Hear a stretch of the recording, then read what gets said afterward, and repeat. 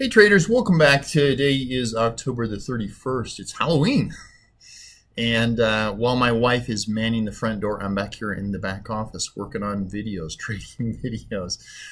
This is a little ditty that I think can be helpful for a lot of you, and I will put a link that you can request a PDF version of this, a little bit cleaner PDF version of this chart if you so desire to have it.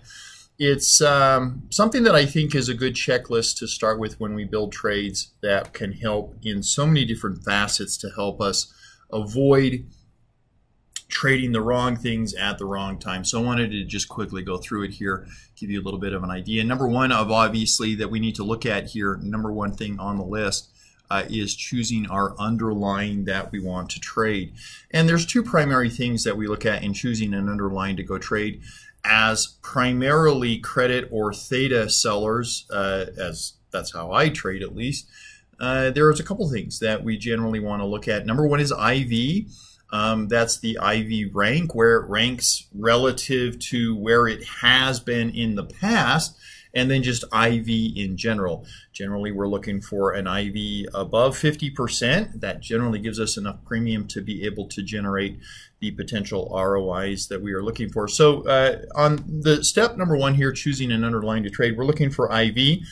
And then we're looking for directional bias. We're looking for something that is bullish, bearish, or neutral, because that's obviously going to determine how we ultimately set up the trade. So number one, we choose the underlying asset that we want to trade. I do usually start that scan by just looking for high IV stocks.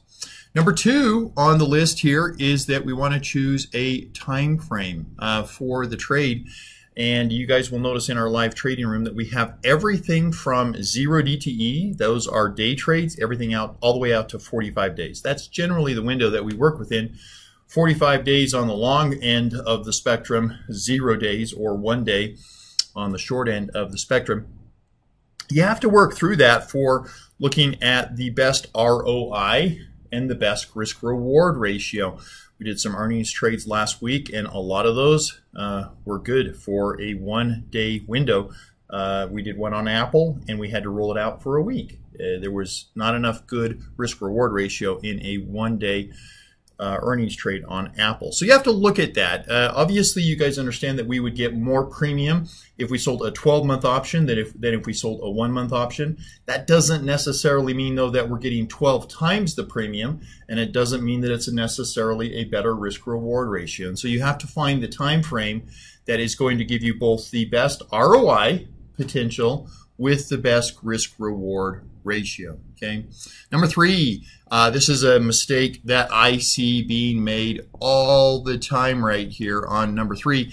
Is there an earnings announcement in your trade time frame? We look to do a trade over a week's period of time, and lo and behold, 2 days into the trade, we get an earnings announcement because we did not bother to check that. We were not aware of that. So earnings are a big issue in terms of building trades. They can be a surprise, and we like to avoid surprises if we can when we trade. So number three, is there an earnings coming out in your time frame? Is there a Fed announcement in your time frame? We're just trying to look at this point and eliminate on step number four any systematic risk. Is there anything in general that is going on in the overall markets? That would be systematic risk. Anything in general going on in the overall markets that might affect our trade within that time frame as well. If so, we need to be aware of that. Number five, is there a dividend payment coming during our trade time frame? We generally don't want to trade around that unless we are trading up, specifically understanding that there will be a dividend play, and that's something that we want to factor into our trade. So we're looking at basically just on number five, making sure that we understand whether there is a dividend or not, and if so, is that going to be, that potential move going to be incorporated into our plan of action.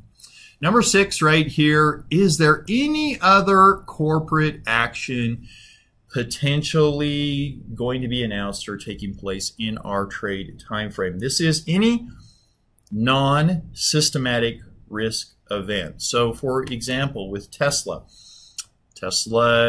may be in a window where we don't have the earnings announcement coming out, but we do have the sales figures coming out. And Tesla actually moves more on its sales figures, at least it has lately, than it does on its earnings announcement. So we're looking for any non-systematic risk, anything that is potentially going to affect that company. Do they have a split coming up? Do they have a merger announcement coming up? Do they have a poison pill that they're fighting with a takeover artist, like a couple of trades that we're working in right now with Carl Icahn?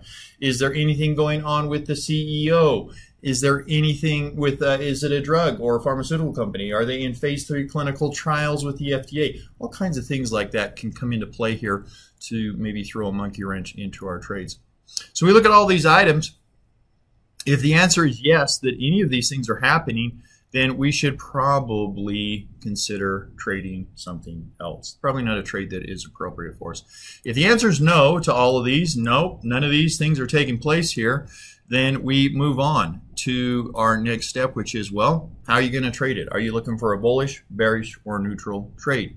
If you're looking for a bullish trade over here, these are kind of the ways that we would approach it. You could buy calls, you could sell a naked put, you could do a covered call, you could do a debit call debit spread, you could do a bull put spread, you could do a broken wing butterfly.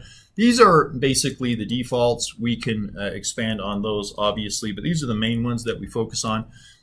And the question is really, you know, how confident are you in your bullish stance?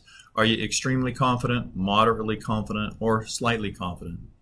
If you were looking for a neutral trade right here, we would do the same approach, just depending on how confident you were in that trade. Same as if we were going to do a bearish approach right here, we would approach it in a different manner, depending on the level of commitment or confidence that we would express or want to express in those trades.